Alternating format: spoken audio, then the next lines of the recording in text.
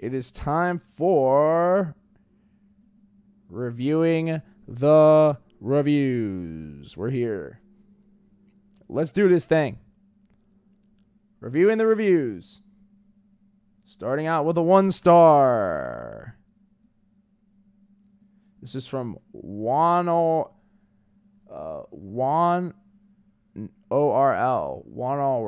I don't know how to say that. Who cares? Too much, yet too little. Raimi's directing clashes with Marvel's vision to the point where it tries to do too much but ends up doing nothing. Elizabeth Olsen's performance is great, but other than that, the dialogue feels forced all the time. America Chavez is a character.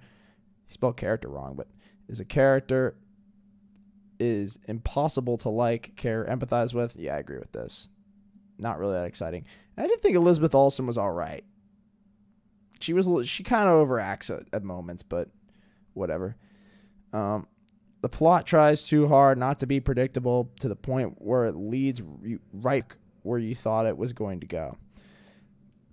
The few minutes of expected MCU fan service are absolutely redundant to the plot, as it helps establish how powerful Wanda is, which is already shown beforehand. Yeah, I agree.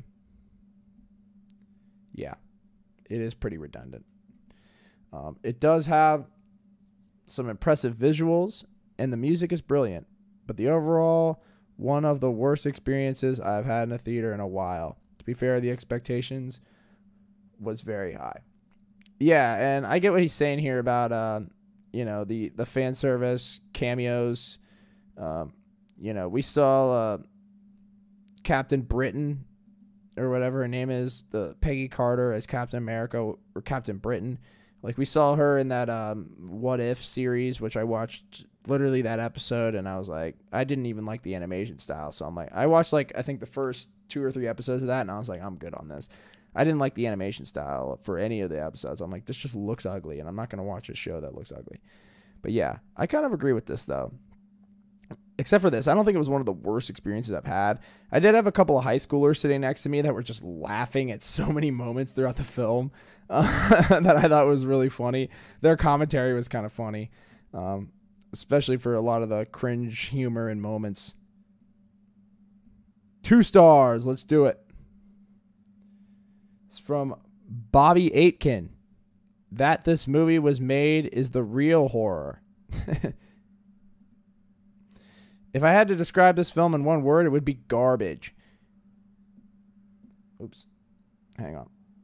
Get this in frame. There we go. If I had to describe this film in one word, it would be garbage.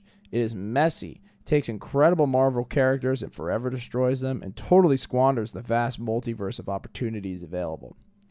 It seems my hopes for a good capture of the multiverse after Loki were smashed again. It's the rocks. And that is the real horror in this movie. It seems that DC has finally found the one place they can beat Marvel hands down, and that is their handling of the multiverse and the awesome possibilities it brings. My only highlight was the extended cameo scene. At least Eternals is no longer the worst Marvel film. Yeah, the cameo scene was pretty exciting. Just to watch those characters fight and get rocked was pretty awesome. I don't really agree with this either. I think DC's multiverse is a mess too, so not really. I don't like any of these multiverse ideas. They're just like, that's how you know we're hitting the end point of these superhero films, is when you start seeing the multiverse come in. I'm like, ugh.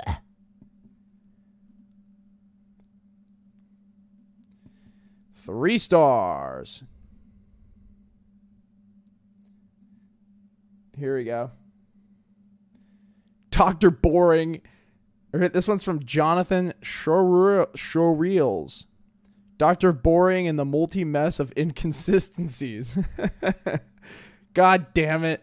I'm quite positive in general about MCU movies. I think they are entertaining and have good production, which don't make look cheap. I think he was trying to say what don't make them look cheap. But this was unfortunately not entertaining at all and felt really cheap, messy, and inconsistent. I don't think it felt cheap. I mean, it looked expensive, but the messy and inconsistent I can buy into more. The movie feel way too long for what it has to narrate. And the CGI, good lord, was really disturbing at some points. Sometimes you see the style of Raimi, but it never really feel consistent with what you see. Yep, this is what I was kind of talking about earlier, how it felt like Sam Raimi's hands were tied making this. Like it did, you know, you feel little drips and little pockets of Sam Raimi, and those are some of the best moments of this film, but they come few and far between, and the rest of the time it just feels like a run-of-the-mill MCU film. Instead of something more unique, which is what I was hoping it would be, was more of a horror film. I mean, you get like horror moments, but it's really just your basic MCU film. Let's go to 4 stars. Let's find a good one here. Here we go.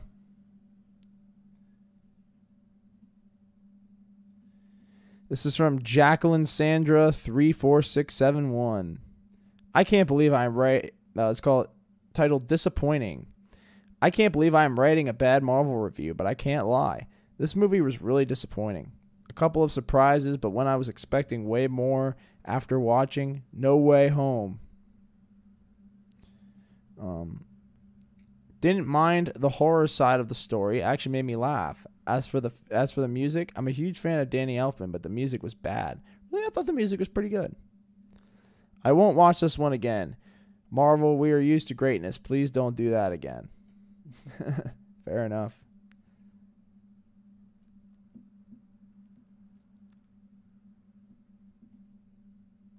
Five stars.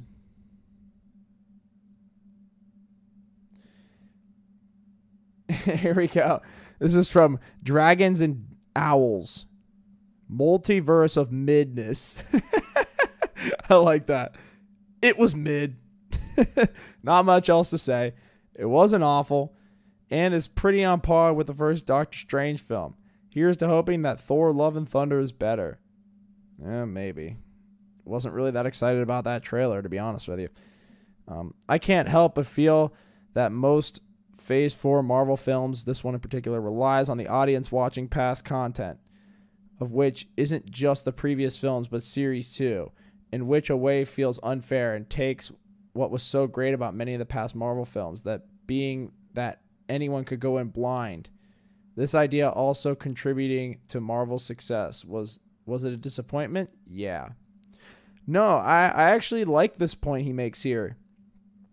About, you know, basically you have to rely on seeing the other films and other shows now in order to understand what's going on, and how this film does not stand on its own whatsoever. I totally agree with that point. It does not. And that's my problem with a lot of these modern MCU films. They don't stand alone as good standalone films. I mean, the only one that really I was fine with not was Infinity Wars, and that's because it, wasn't supposed to stand alone. But some of these are supposed to, I feel like. Like I shouldn't have to watch all of the shows to understand what's happening here. And even if you watch Infinity Wars without seeing the other ones, I mean, yeah, you may be a little bit, confused and disconnected in some moments, but you'll at least get the idea. This is just kind of, if you didn't watch WandaVision or, some of the other films, you would have no idea what's going on. So, I mean, I get what this guy's saying. Yeah, but I agree. It was pretty mid. The multiverse of midness. I like that.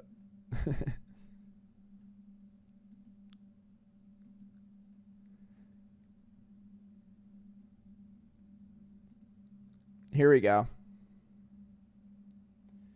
6 stars. This is a 6 star. I know you can't see it, but here, let me see if I can get it in the frame.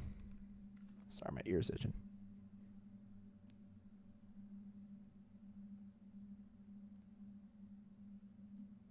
Six stars. That's from Daniel Gramos. Don't waste your precious time. Disappointed. The start of the movie is really slow, but then all of a sudden everyone decides to run faster than Sonic. In the first half of the movie, there will be a lot of plot holes. A lot. We are introduced to a character that fills all the requirements to be an interesting and important piece of the story. Power comes from believing, quote unquote, lesbian parents, mixed race. This was not a Doctor Strange movie. They tried to force a little bit of horror, which was somewhat mediocre. You don't need to watch a lot of horror movies to know that jump scares don't make a character scary. Yeah, there is a couple cheap jump scares, but I actually thought the one that we got was pretty good. They added a little more gore, which was cool in my opinion. Disappointed. I don't recommend it. Yeah, I thought, like I said, the gore and the violence was definitely pretty good. Yeah. Yeah, but basically a lot of people are just saying that, kind of through the halfway point. Even I missed it when I went to 6 stars, but people are mostly saying that, it's mid-tier, not that exciting, predictable. Yeah.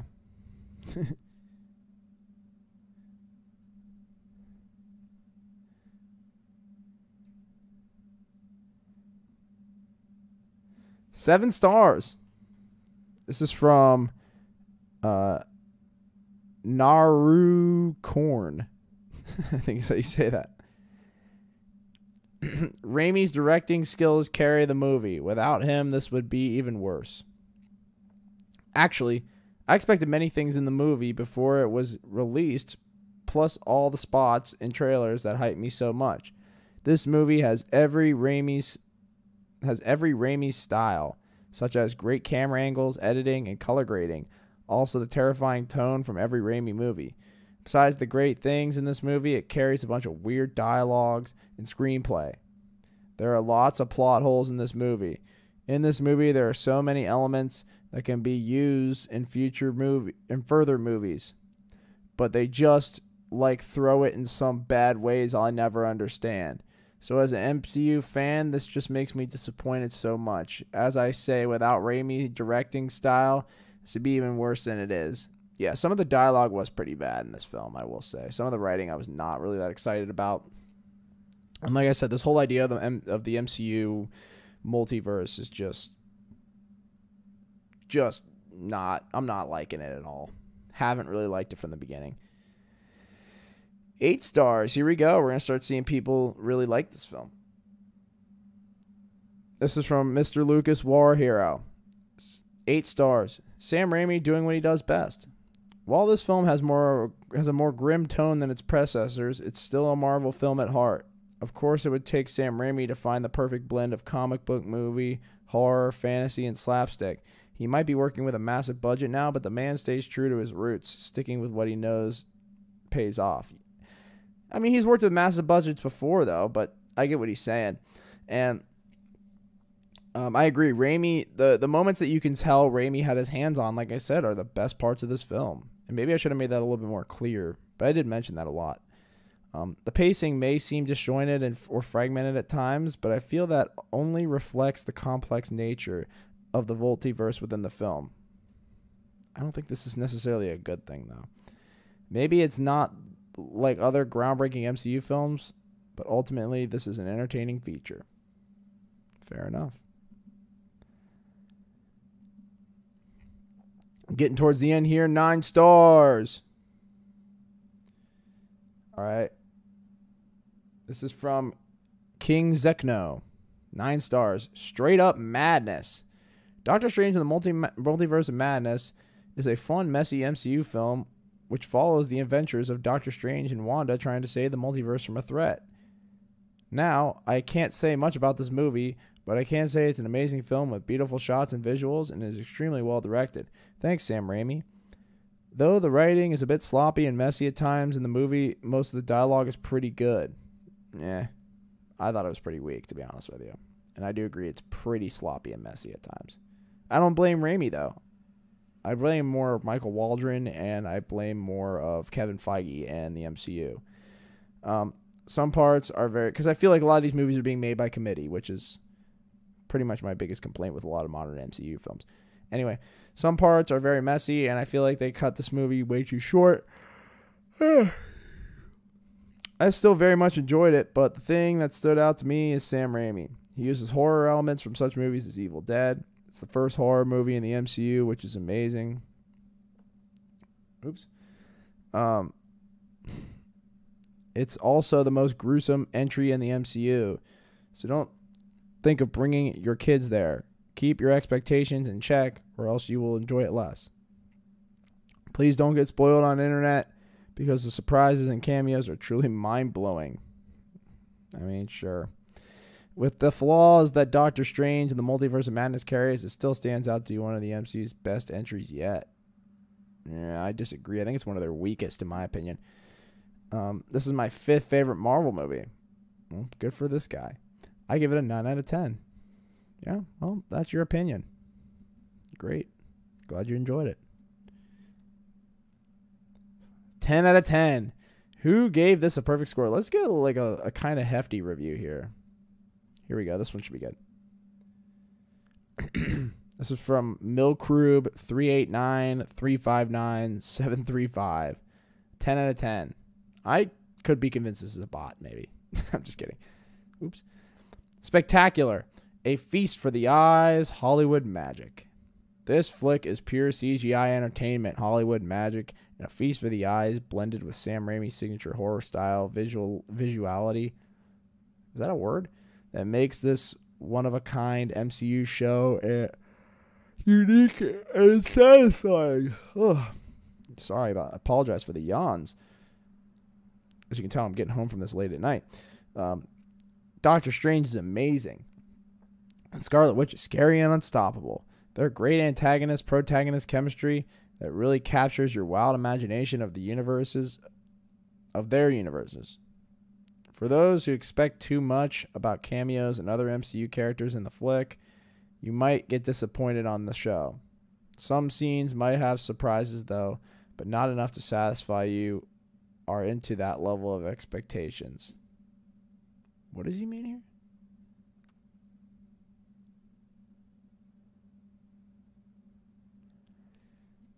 I guess he's saying, like, this won't meet your expectations. I don't know. This one didn't really make a lot of sense. I'll do one more. Here we go. Better. This one's short. Thomas L. Hiscox.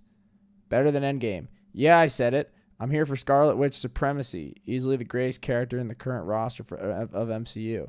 Looking forward to seeing the multiverse expand, and hopefully we get our MCU mutants in Fantastic Four. Yeah. So, yeah, that's all I got to say, folks. I mean, you've heard what I had to say. I didn't love this film. Thought it was kind of blah. And I think that's pretty much the consensus from these reviews as well. Just kind of a really messy film. Didn't love it.